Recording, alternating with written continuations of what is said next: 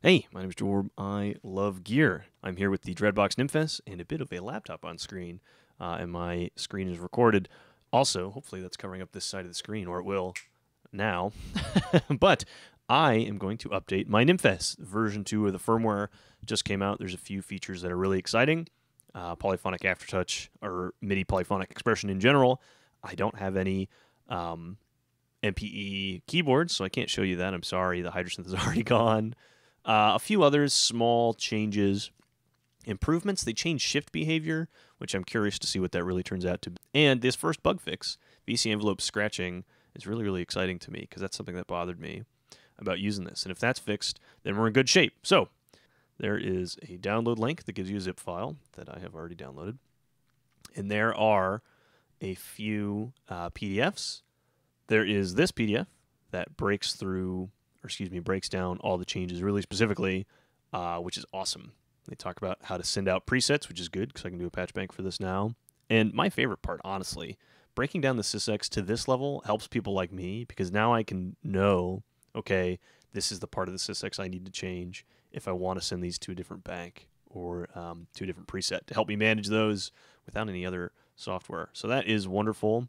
There is also this PDF that breaks down how to do the firmware updates. And they describe it with a program called BOEM Send SX, which I downloaded and I will use. I wouldn't normally, and you can use anything that sends SysX, but I'm going to follow their instructions exactly the same if I'm going to show people how to do it. But I'm going to pull up this BOEM Send SX, and it says go to Options, go to Settings, and set these according to the following picture. Turn off split long messages. Let's see, is that the only difference? Actual MIDI speed, very fast, no throttling. Size 9, font Courier New, yes, that is what I really thought so. Okay, so it looks like the only things you need to change are turn off split long messages and turn your MIDI speed to very fast. Double checking, yep. I can't believe they didn't recommend a different font, but let's hit apply.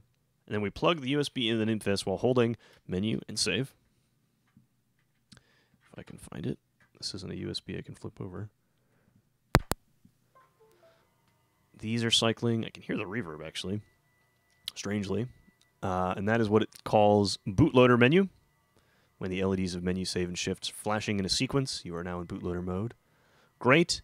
In the BOEM Send SX window, click on the MIDI Out tab and select Nymphes bootloader. And click on File, Open, and I'm going to go to that unzipped folder, which Nymphes v2 is the SysX file we're looking for. You're now ready to upload the firmware. Is that the whole message? It's not very much. Press Send on BOEM. This is all lighting up solid.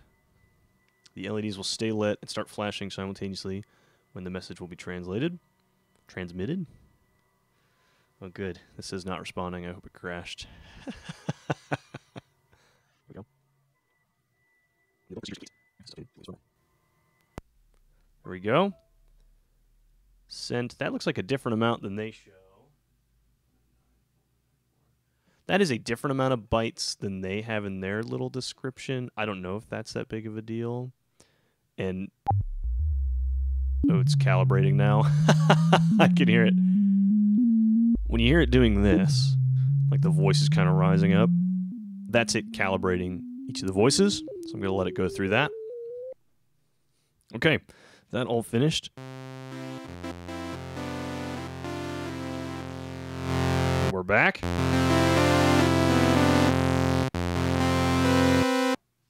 Alrighty, and I'm going to pull up the list of changes.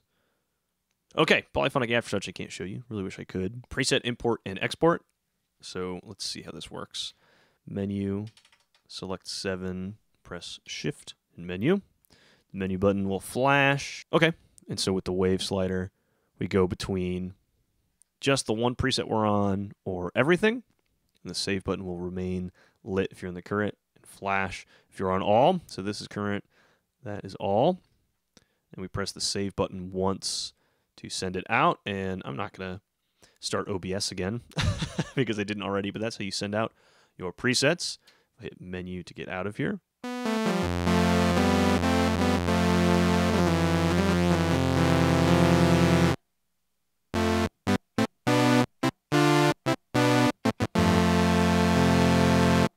You can replace the factory presets not on the panel at all, but you can send a different sysx file.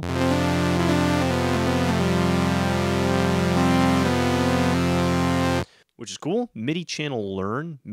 Nymphes can be set to any MIDI channel except 1 to 7 with the use of MIDI learn. Navigate to the MIDI channel by pressing 1, selecting 7, pressing menu. We'll flash. We're in the MIDI channel menu. While in that menu, the unit is a MIDI learn with Omni mode. Okay, so if I change my keyboard to, say, 10. Oh, that's what they put in the example. Set up your keyboard on channel 10. Press any key. If I get out of here, we'll stay on channel 10. That's awesome. That is actually a really, really smart implementation, too. They didn't have to add any additional menus. It's just what you send to it while you're in the existing menu. So that's great. Scaled input mode, a relative mode for the sliders, is now added for easier control. The setting allows changing the slider based on the current value rather than jumping to the current position of the slider. Menu, 7, shift, menu. What is that? 3? 1, 2, 3. All the way at the top should be this new scaled. Our preset to start with.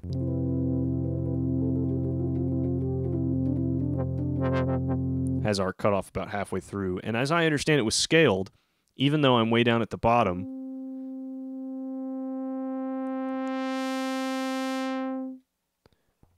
it's scaled so that the full travel of this, I'm only ever moving positively, right? If I'm moving the fader up, it will move up relative to how much space is left, right? So let me show you, what's a good example? Let's put it almost all the way at the bottom, and we'll load it. Right? As I move up, it doesn't jump to where I was, doesn't catch it in the middle, just also opens up. And I bet if I do save while it's all the way up, and then put this, let's say somewhere in the middle. Yeah. And then I load this. I won't be able to move it up at all. But even if I'm not all the way up and start moving down, we'll move down. So your change of the fader is always going to be change in that same direction. And you won't catch up until you make it all the way to the top or the bottom. And then once you do, then you're locked in. What you see is exactly what you're doing. I like that, but I think it's a little more confusing because I'm used to jump. So I am going to go back to menu, 7, shift menu, 3, and turn that back down to jump. And then menu. And then hit load just to make sure I got it. Yeah, as soon as I move the fader, it jumps to the real position on there. Cool. And I'm going to load this. Great, there you go. I think that's an interesting option. I don't know that I'll change it. Shift button behavior changed, which I've talked about already. If you just hit it once, it's latched. And to hold it, you just hold it. The double press isn't working like it used to. I love that. You have exactly as much control over it. I can see it taking a second to get used to. How short is the shortest?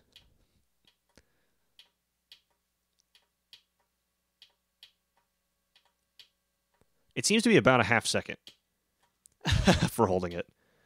No, even less.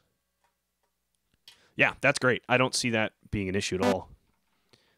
Now it's just quicker to go between.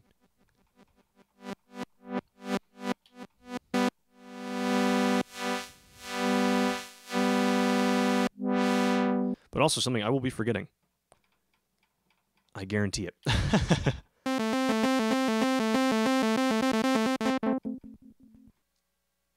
CC transmit on preset load. So every time you load a new preset, the positions of the faders will get sent out. That's pretty cool. That's pretty cool. What, like Tim Shoebridge, his project with the controller, I wonder if that has implications for it in its current implementation. It probably would. Anyway, CC list is changed. Does not make a big difference to me. Notes off and all sounds off added. I like that. I like that Reverb is a destination. I think implementing it through CCs is kind of cumbersome for a DAWless person like me without some good dedicated CC controller. I could, I know, set it up in the MPC, but if I'm not sitting down to do dramatic sound design or complicated sound design, I'm not going to take the time to do that. Back the next day, I felt bad about not showing that. I'm here with my MPC hooked up to actually show you how to set up modulation routings to the reverb parameter, and also how to use CCs in general. But to make sure you're set up to accept CCs, we go to Menu, then 7, then Shift menu. And as you click through, Shift will tell you the status of these. And I think it's number 5. Yep. So many CCs are 5. And so Shift on the left and Save on the right are telling us if we will react to or respond to incoming messages and if we will send messages out. So I'm just going to turn on accept incoming messages. So then you hit Menu. And now, CCs I send will be responding. Wonderful. And so I just have cut off there for fun. But let's set up a little bit of reverb. That is Menu 3. Aftertouch on off. You go to Menu 1, 2, 3 for reverb. Let's turn shit up. There you go. There's our sound.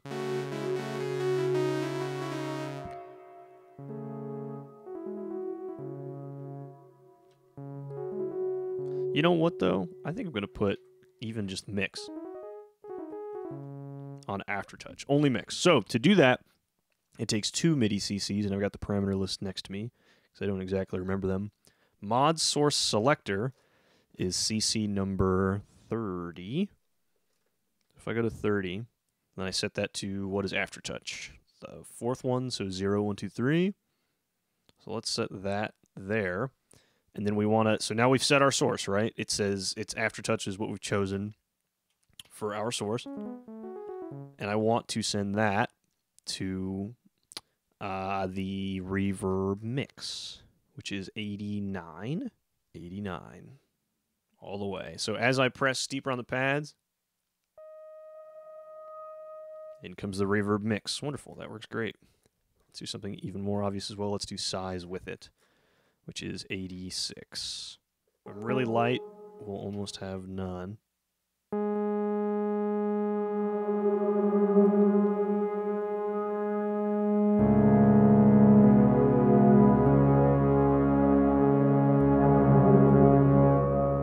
Cool. There you have it. That's not so hard, is it? Back to the content. Mod wheel can be used for controlling LFO amount on pulse width rather than just controlling its initial value. I like that.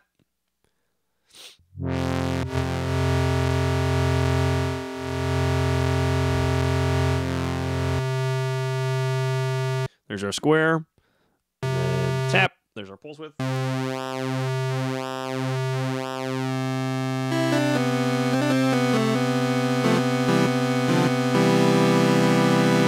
And if I want to change the mod wheel, so I get out of shift, menu, let's go to 1, 2, 3, 4 for the mod wheel. And then we shift.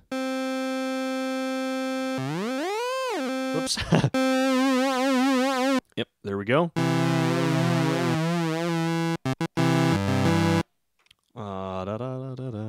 Great. So let's turn that off.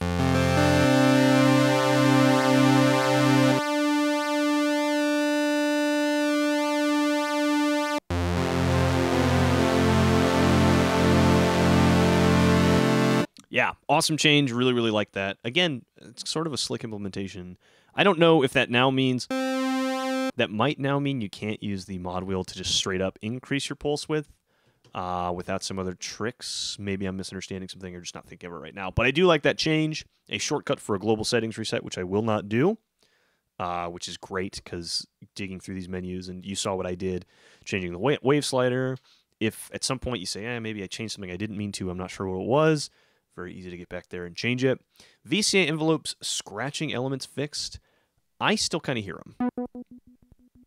I don't know if they're less loud than they were, but I definitely still hear it. So I'm going to compare to the before video, and I'll let you know. Here we go.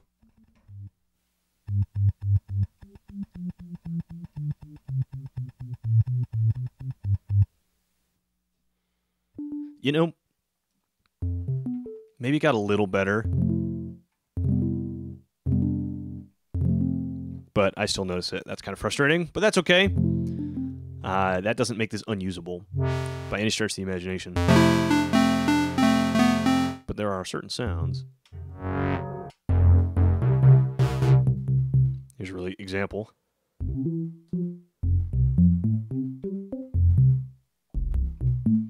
I'm recording this after. My first impression was I could still hear some of the clicking, but I'm being more specific. I'm playing with the envelopes a little bit more. I definitely think it's better.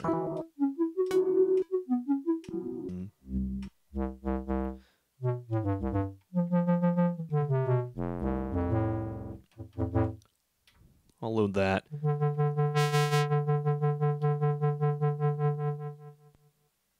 Okay. Yep. I still notice it.